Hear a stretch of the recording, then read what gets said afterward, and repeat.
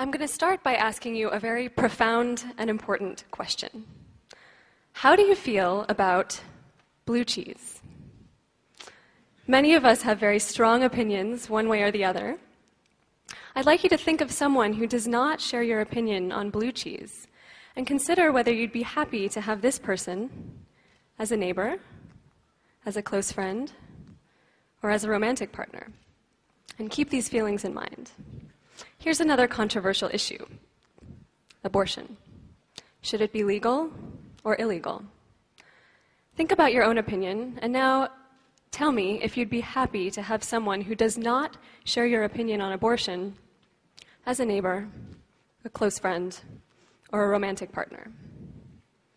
The questions I've just asked you are adapted from research by Linda Skitka at the University of Illinois, and her research has shown that there's something special about moral attitudes, like opposition to abortion, relative to non-moral attitudes, like your feelings on blue cheese. And as you might expect, disagreeing on moral issues is much more damaging to social relationships than disagreeing on non-moral issues. And why is it that a blue cheese lover is perfectly happy to befriend, marry, have kids with a blue cheese hater, but there exist anti-abortion extremists who think it's justifiable to kill another human being just because he disagrees with them? We have to figure this out because we now live in a world where extremists, powered by their moral convictions, can do a lot of damage. We can start by asking how it is we know what is right and what is wrong. And actually, this question doesn't even make sense to a lot of us because people often experience moral beliefs as if they are objective facts about the world. We have some evidence for this from research by Jeffrey Goodwin and colleagues. He's now at the University of Pennsylvania. He presented subjects with a series of statements in the following categories: facts, like Boston is further north than Los Angeles; ethics, like opening gunfire on a crowded city street is wrong; norms, like wearing pajamas to a TED Talk is wrong; and tastes, like classical music is better than rock music. For each of these statements, subjects had to answer yes or no to the following question: does the statement have an objectively correct answer? And here's what they found. Not surprisingly, people felt most strongly that facts had a correct answer, while tastes did not.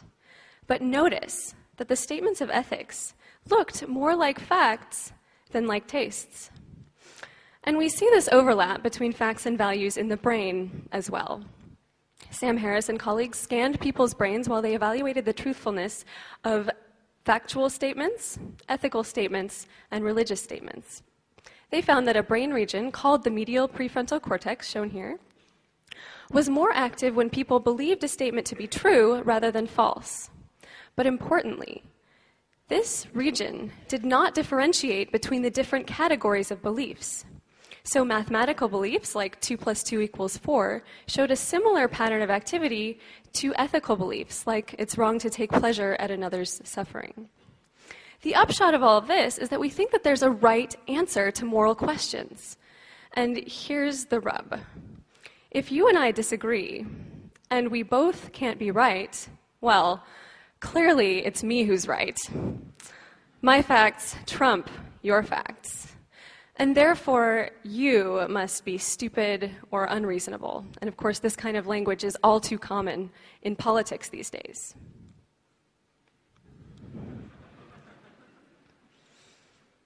But there's an important and dangerous difference between disagreeing on facts and disagreeing on moral values. Because you see, if you think that 1 + 1 = 3, I might think you're stupid or a little strange. But if you and I disagree on a moral issue, not only do I think you're stupid and unreasonable, but also a bad person, maybe even less than human.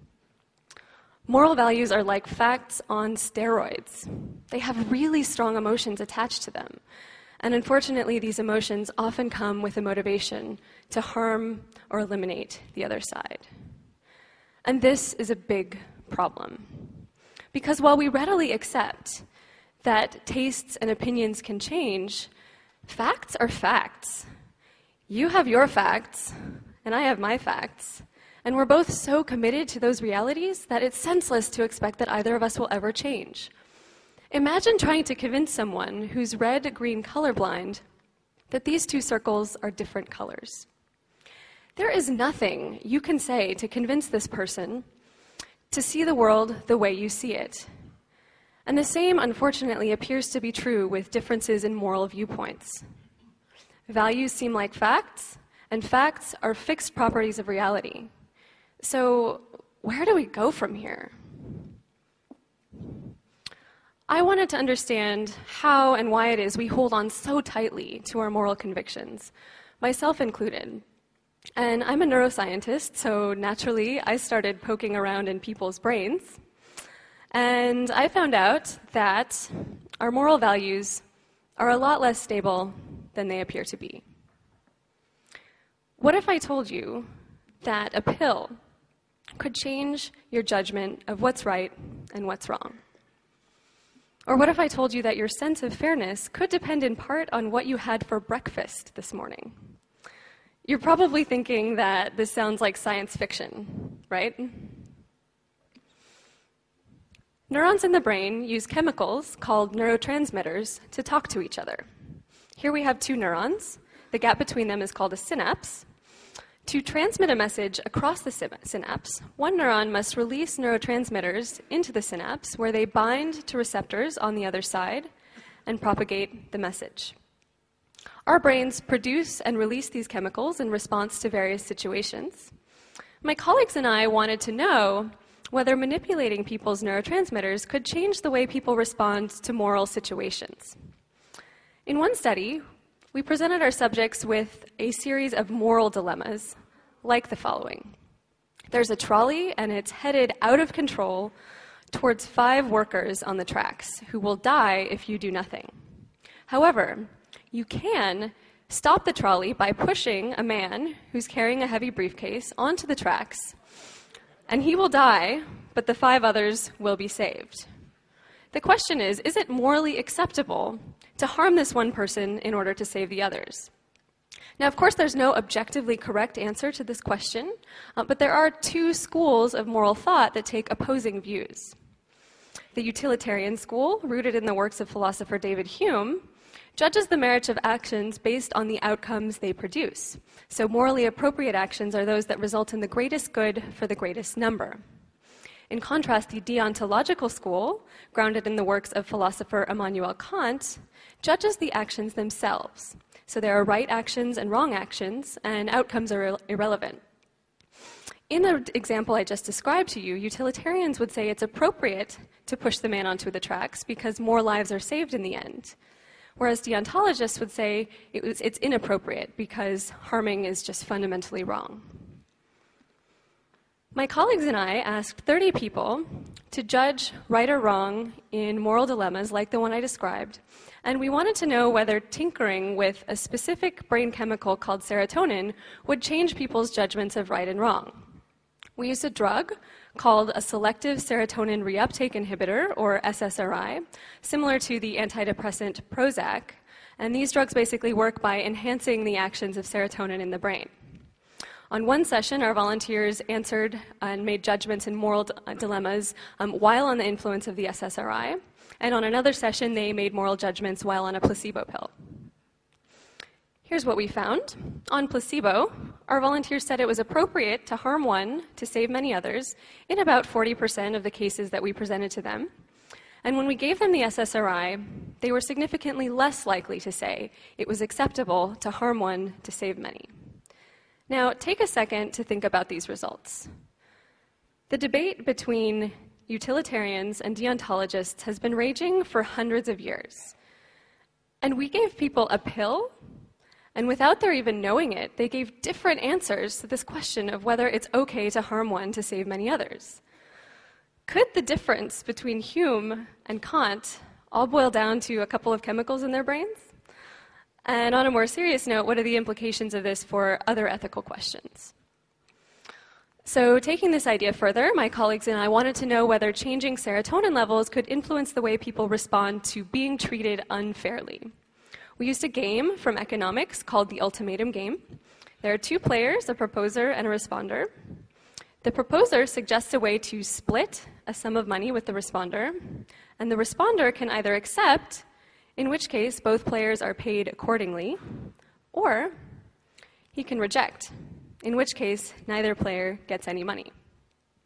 Many studies have now shown that responders will typically reject offers that they perceive to be unfair, which makes sense. I think a lot of us are willing to give up some money in order to punish someone else who's treated us unfairly. The question was, can we shift around people's responses to unfairness by changing their serotonin levels? And we did this by manipulating people's diet. So we get the raw ingredient for serotonin. It's called tryptophan. It's an amino acid. And we must constantly replenish our supply of tryptophan by eating protein-rich foods. In the lab, we can lower people's serotonin levels in their brains by giving them a protein shake that lacks tryptophan. And on the placebo control treatment, we give them a protein shake that looks and tastes the same. The only difference is that it does contain 2.5 grams of tryptophan. So we gave these drinks to our volunteers and had them play the ultimatum game while in the role of responder. We measured rejection rates for unfair, medium, and fair offers. And here's the placebo data. As you can see, people reject a lot of the unfair offers, and they hardly ever reject the fair 50-50 splits. But when we lower their serotonin levels, rejection rates go up for the unfair offers. So again, just take a second and consider these results. The only difference between placebo and the depletion conditions is 2.5 grams of tryptophan in the diet. That's it. Our volunteers didn't feel any difference between the two treatments, and they didn't notice any changes in their behavior. And yet, this subtle difference in the diet was enough to change the amount of money people were willing to give up to punish someone who treated them unfairly. Now, in these experiments, we artificially manipulated people's serotonin levels. But out in the real world, serotonin levels fluctuate naturally in response to changes in things like diet and stress levels. What this means is that our moral values are probably shifting a little bit all the time without us even knowing it. And we do have some evidence that this kind of thing is happening out in the real world. Shai Danziger and colleagues looked at judges' decisions of whether or not to grant parole to prisoners. Here on the vertical axis, we have the proportion of cases where they did grant parole. And on the bottom, we have basically time of day, the order in which cases were heard. These vertical dotted lines here, those are the judges' meal breaks. It turns out, if you're coming up for parole, all things considered, you are more likely to be granted parole if your hearing takes place after the judge had a snack. This is a huge effect, and it survives even if you control for other important factors like whether or not it's a repeat offense or whether or not the prisoner is enrolled in a rehab program. Now, I hope that this worries you at least a little bit. And more seriously, I hope that I've convinced you that our moral values are a lot less stable than they appear to be.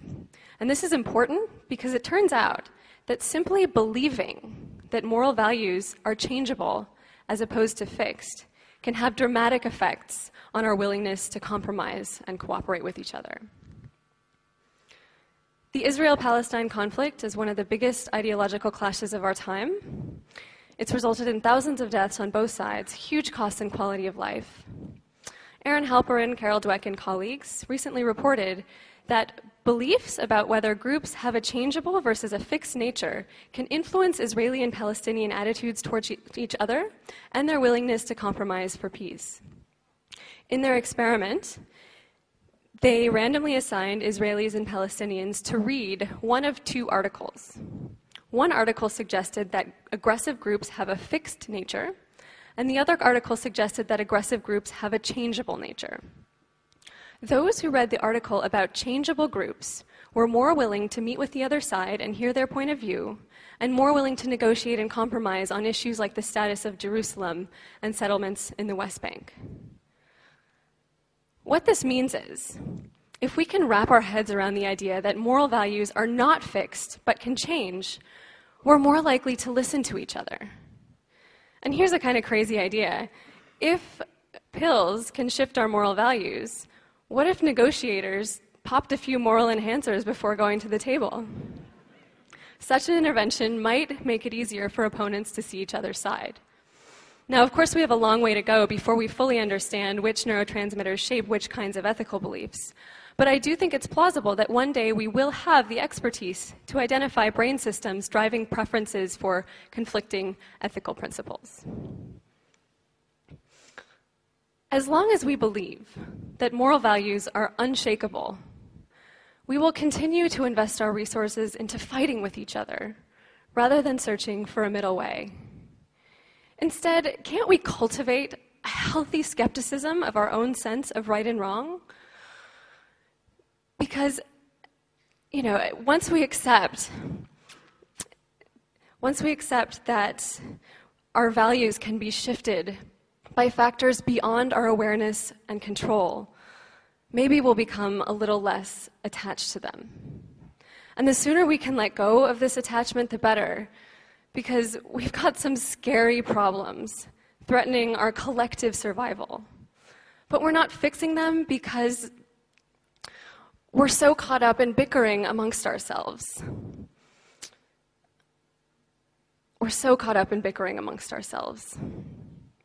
So, I just hope that we can realize that we're caught in this ocean of hate and fear, and it's blinding us to our common humanity and the amazing things that we can achieve if we can put our differences aside and our heads and hearts together. It's time to wake up. Thank you.